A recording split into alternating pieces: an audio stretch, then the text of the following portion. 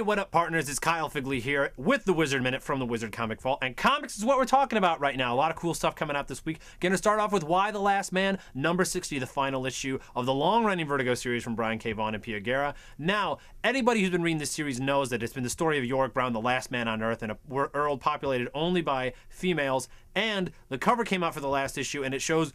Could he have been dreaming this the whole time? Shows him as an old man, kind of wrapped up. We don't know what exactly is going on. Andy Serwin, Associated Wizard, read a script, lucky enough for him, and all week he's been feeding me false endings for what the book happens, and he's kind of a jerk. So if you read it, check it out, enjoy it. Don't spoil it for your friends, but definitely want to check that out this Wednesday. Also coming out this week from Marvel is Captain America number 34. They debuted the new Captain America, the mysterious armored gun-toting Captain America. We don't know who it is, we don't know what's going on, but we know it's going to be a big media story. You got covers by Alex Ross and series artist Steve Epting, and I'm sure Ed Brubaker is going to be out everywhere, newspapers, media, TV, radio, wherever. He's going to be talking about it. You're going to be hearing about it still, while your mom's probably. So definitely want to check that out as well. And to check out more on everything comics, games, anime, television, movies, you got to come back here at WizardUniverse.com for the Wizard Minute. Thanks a lot.